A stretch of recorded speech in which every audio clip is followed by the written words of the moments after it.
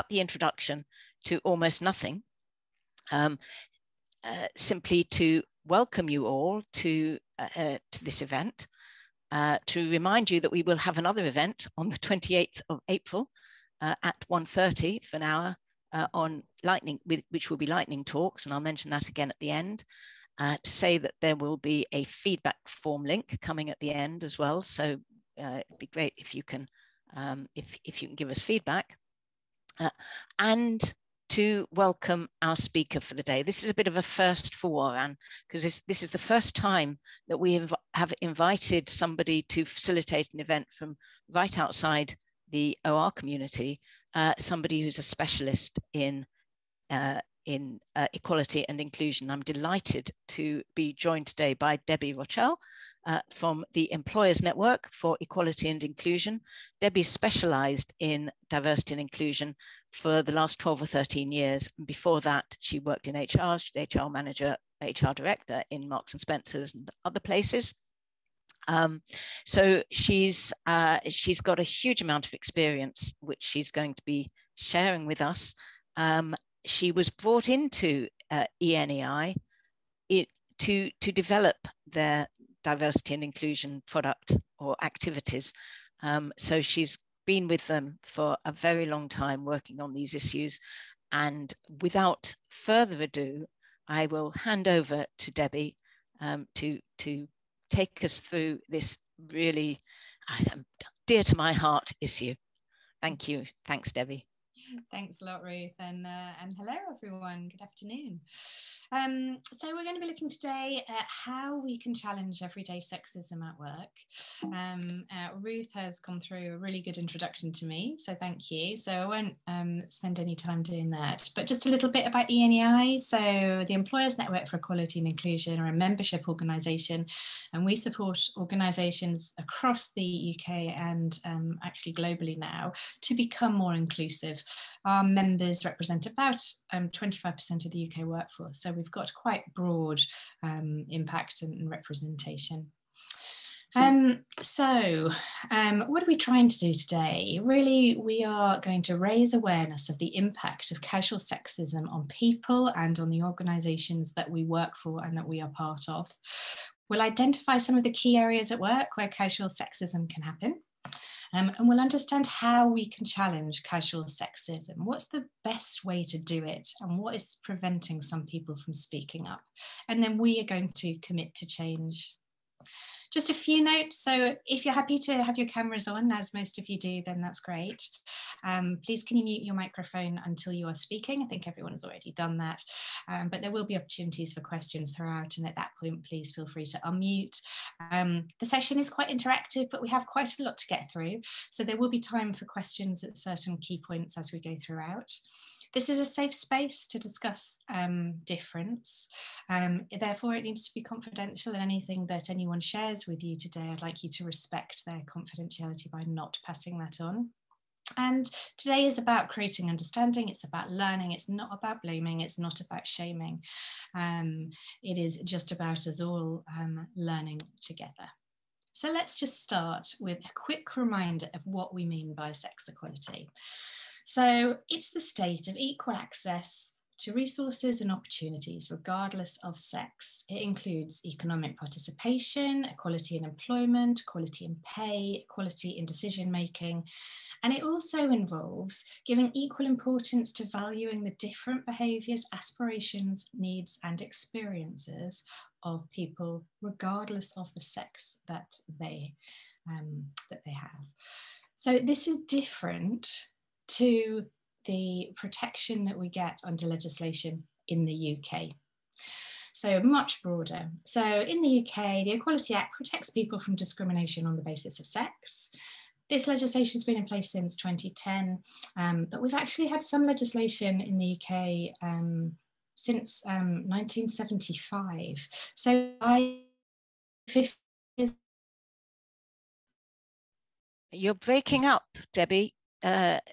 So if you go back to what you were saying at 1975 and try again. Or is it me? Same for me, Ruth.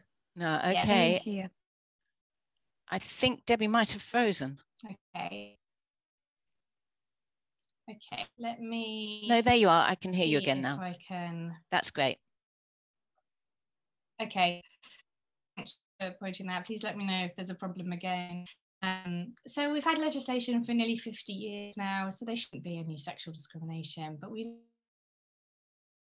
Oh, no, stuck again. And gone.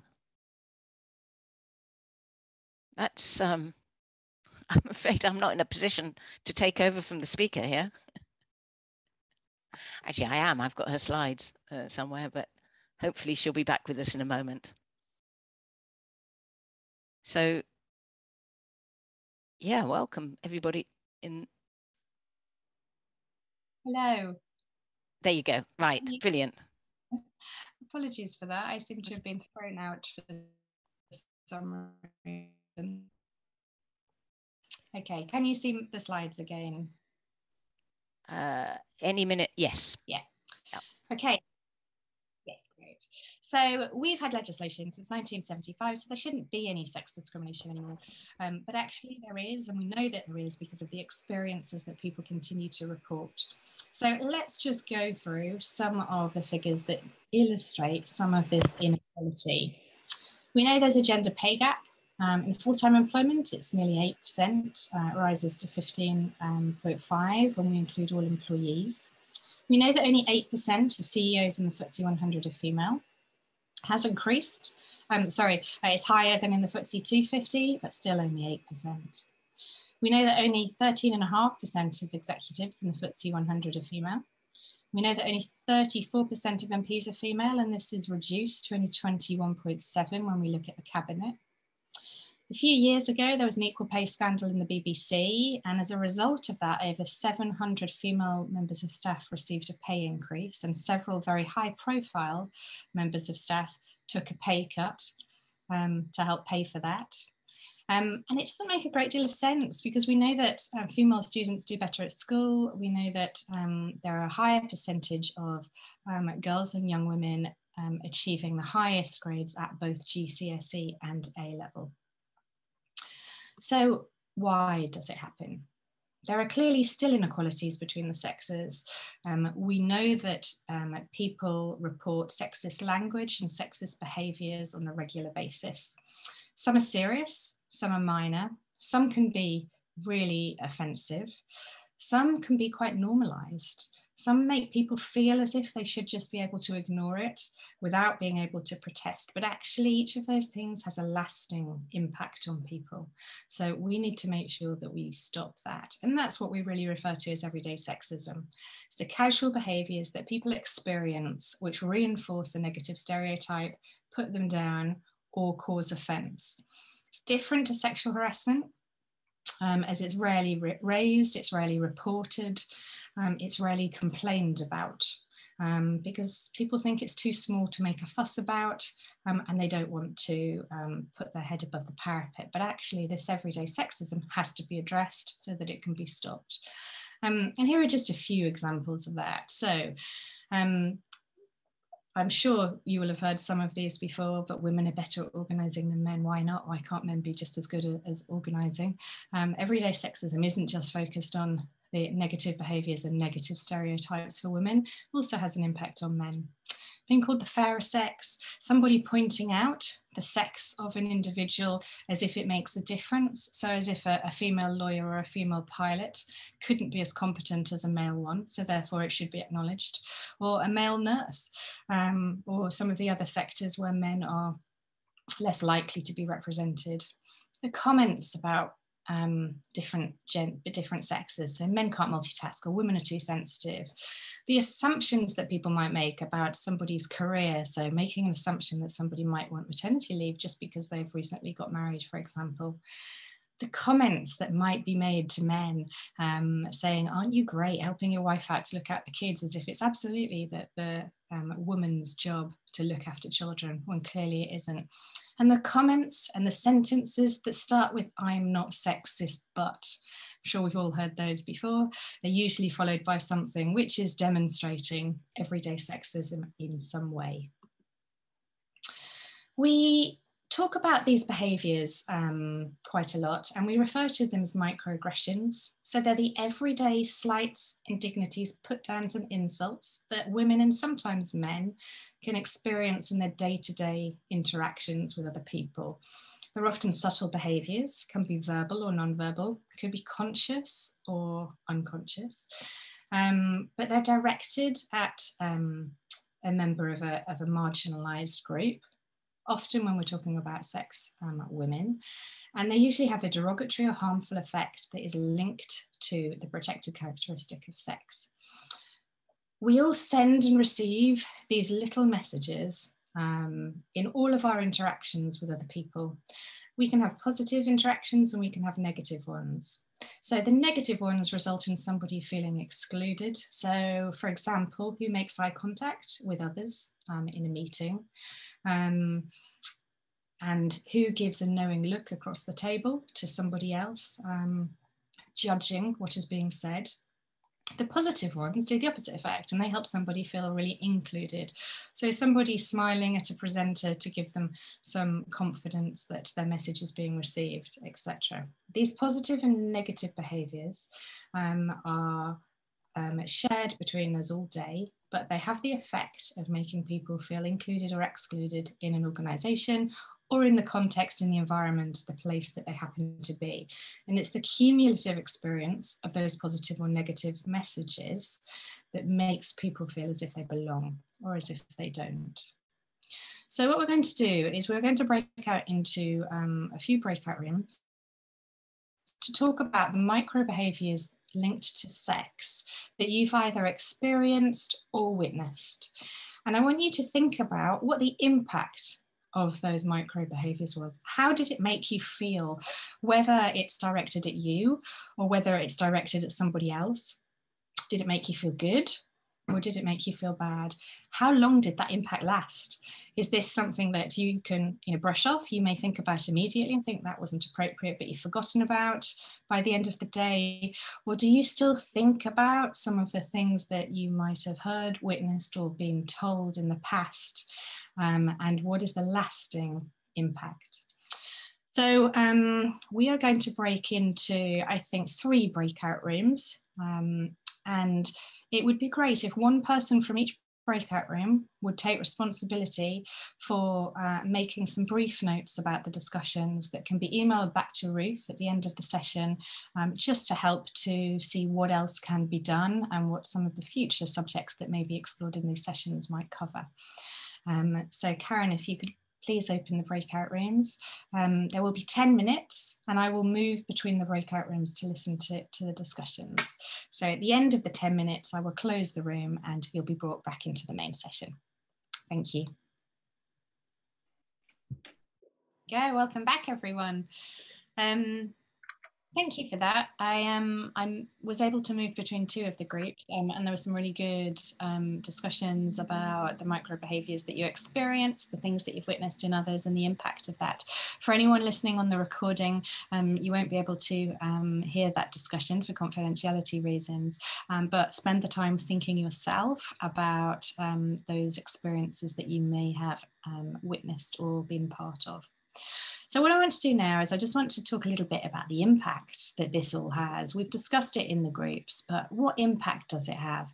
And all of those negative behaviours lead to a lack of self-confidence.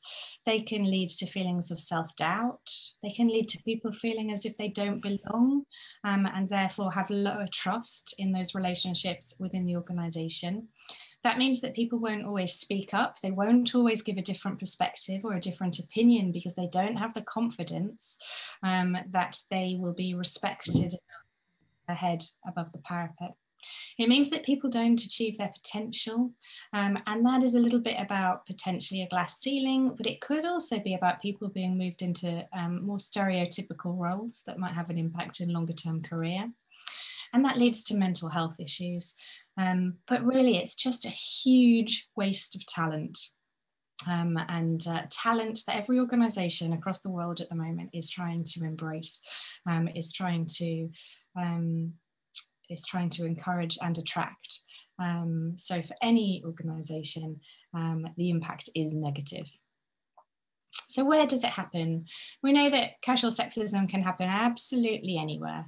Often organisations talk more about diversity and inclusion when they are thinking about recruitment, but actually this kind of casual sexism happens everywhere. It can happen in meetings. It can be about who's given the opportunity to speak first, because often that person can lead a conversation and lead the direction of the rest of the discussion. It's about who gets to speak the most, who's cut off at the end, the people that may wait until the end to speak up, to gain a bit more confidence before they speak up and then not have the opportunity because the time is cut short. It's about who's listened to and who's actually heard, who follows up afterwards and who says, I heard what you said and I'd like to understand that more. Let's explore it. Let's do this together.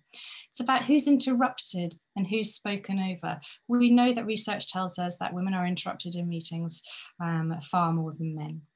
I think it's something like eight times more than men. We see it in work allocation. Who's asked to do what? Who's asked to chair those meetings? Who's asked to go to that conference? Who's asked to take a guest out to dinner after work? Who's given those opportunities to network? Who is asked to do what?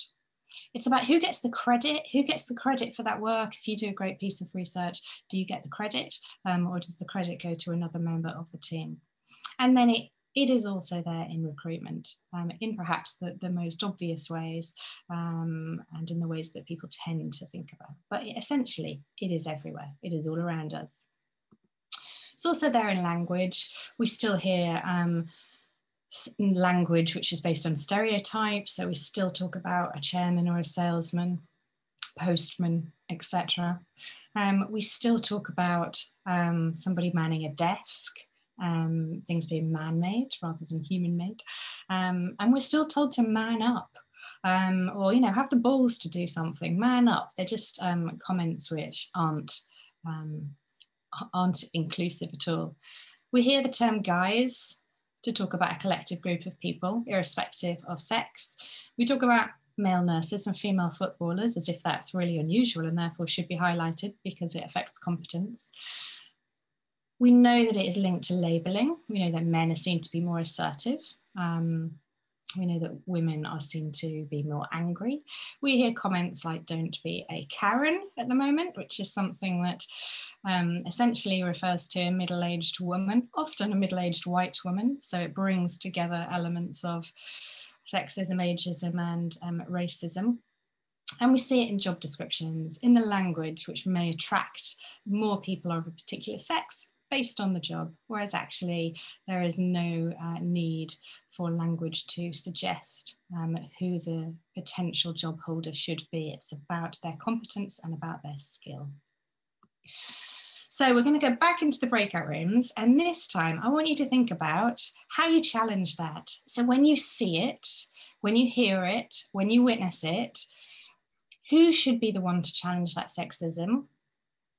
What stops people from challenging it, and how do you challenge it? What is the best way to challenge it? What can we all do to make sure that this negative, casual, everyday sexism isn't allowed to just continue, that it isn't trivial and that it needs to be dealt with? So if we can open up the breakout rooms today, you'll be with the same people as the last time. And once again, I'll move between the groups. I'm going to come to the groups this time that I wasn't able to last time. Again, if you're listening to the recording, you won't be able to hear the discussion, but please could you think about the questions, take the time to think about what you could do. Thank you. We'll have another 10 minutes in this breakout. Welcome back. Hello. Well, thank you again for that. I think there was a lot of really good discussion there, and actually quite a lot that could probably have taken up a lot more time. I think if there was more time, and perhaps it's a good opportunity to bring people together again to talk about this in the future. I think quite a lot of examples and lots of different reasons why people haven't spoken up. So I'm going to just talk a little bit about that now. So the main reasons why people don't speak up, either when they experience everyday sexism themselves or when they witness it to other people, tends to be because they're scared of not being listened to, of not being heard. They're scared of being ridiculed, being made to be a bit of a joke for raising it, being made to be seen to be petty, which I know is discussed in a couple of the rooms, and not taken seriously. People don't want to push their head above the parapet. Their fear of the repercussions. I know in the world of academia, you often have the same line manager for quite a long time, and the risk of destabilizing that relationship is a very real fear. Making things worse and actually seeing more negative consequences of doing so. Because they have spoken up in the past and nothing has happened, so therefore there isn't the trust, there isn't the faith that it will be taken seriously and that it will be dealt with professionally. Maybe because someone's new to an organisation, or because they feel as if they're quite junior and they don't feel as if their voice will be heard in quite the same way. But essentially, it's often because people feel a need to fit in. And they don't want to take the risk.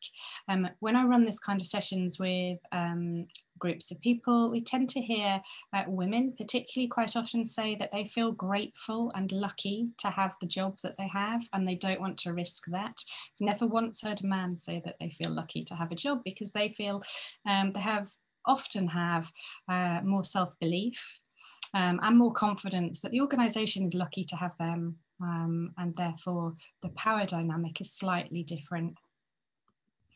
But if you are on the receiving end of those behaviours and that everyday sexism, excuse me, it's important to think that this isn't just about whether it's an issue for you personally.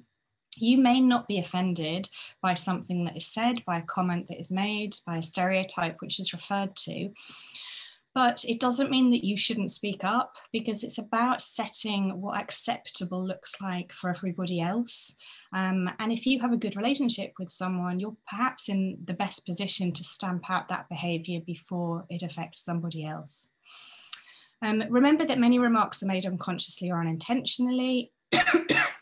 So where we can, we should be using the opportunity to educate people. It's not about vilifying people. It's about educating them. It's about telling them what else could be said. Check it out with someone else. If you're not sure, if it feels too small, too petty, whether it's worth taking the risk, have a word with somebody else and ask them what they think. Have the courage to speak up at the time, later, privately, with an ally. There are a variety of different ways that we can challenge, and it doesn't need to be the same every time. It doesn't need to involve speaking up in the moment. So have a think about it. If you would like some time to reflect on how that made you feel and the best approach, that's absolutely fine. You don't always have to say something at the time. And then how do we challenge? There are so many different ways we can do it, but here are some examples of ways that may be a little bit more palatable for the people that you are giving the feedback to. So if we're in a group, perhaps if we're a man, we could say, you know, I'm wondering how it might feel to hear that as the only woman in the group, so that we get people to think about feelings. We could say, I'm guessing you meant that as a joke. You know, have you thought about this? Are you aware of that? Are you aware of how that could make somebody else feel?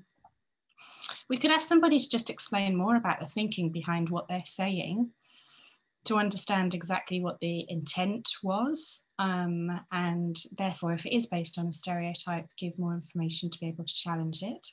We can just say, I'm struggling with that remark, that comment. It made me feel a little bit uncomfortable, and this is why. Be mindful of using humour. I think sometimes we're taught that the best approach is to make things into a little bit of a joke, to make it light-hearted, so that it doesn't look like we're being petty and it doesn't look like we're bringing up something small. But actually, I think that can have an impact in the way that it's perceived. So try not to use humour. This is a serious subject, and we can approach it without being confrontational, but try not to use humour. And I would say take the risk to explore more about why somebody has said something, or to tell them how it makes you feel. Because sometimes the impact can last a really long time. And I think it's worth taking that risk. So how do each of us become an ally? Firstly, we need to challenge inequality. Doing nothing is not the same as being neutral. Being neutral is making sure that we are telling people or the potential impact of their behaviours or their language. Don't punish or blame people. Instead, just suggest a better way to have handled that situation. It might have been better to have said this, or have you thought about the impact that could have had? Maybe if you'd said this instead, it might have been better. State your case, be responsible and be consistent. Don't only challenge behaviours with certain people. It's easier to perhaps challenge behaviour when it's with people that we know and respect greatly and know that they know and respect us greatly. But actually the impact needs to be consistent amongst everyone. And then we need to support equality. We need to listen, educate ourselves, don't make assumptions, be supportive, be confidential, and use inclusive language whenever we can. Now, my final slide is how to be a male ally. Now, I don't think we have any men in the session today, but for everyone else, perhaps it's worth perhaps sharing these thoughts with some of your male friends and colleagues. So perhaps think about how a situation might be from a woman's perspective. Be mindful of situations where there's only one of a particular group of people. So where there's only one woman in a meeting, one woman in a group. Don't just ask women, is everything okay? Because often when we're asked that question, the majority of people will just say, yes, fine, thank you. It involves a little bit more probing, a bit more commitment to actually find out the truth. Question and challenge others. Don't expect the women to have to challenge, and these apply to inappropriate behaviours across all characteristics. Don't expect the person who is on the receiving end of the behaviour to challenge. If we witness it, take the opportunity to speak up, and then avoid the man explaining, which is just condescending and quite belittling for women. So as we close, I know that some of you may need to leave to move on to another meeting, but if you did have any questions, I'm happy to stay for a few minutes. And Ruth, I'm going to hand back over to you. Thanks very much, Debbie. That was a really, really interesting session. So thank you very much for leading it. I thoroughly enjoyed the breakouts, and I thought your slides are a really useful resource. So if you don't mind, if we share them, that would be great. I would like to make the point, because this is WORAN, we asked Debbie to look at challenging everyday sexism. It was associated with International Women's Day and #BreakTheBias. But of course, anything you do on any isms, and that relates to the link that Antuella's just put in the chat, any isms, the same thought process, the same sort of behavior is appropriate. So whatever we've covered today, and about some of the issues that are really common to many of us, it will apply to so many other characteristics. So thank you very much, Debbie. I will open up if anybody would like to ask any questions. Do unmute yourself and get going, or put something in the chat. But otherwise, thank you very much for coming. I hope you've seen the feedback form and clicked on it and can give us some evaluation and comments. But anyway, don't forget, next meeting is the 28th of April at 1:30. We're going for the 3rd or 4th Thursday at 1:30 from now on. So that's useful to remember. Thank you very much. Thanks, everyone.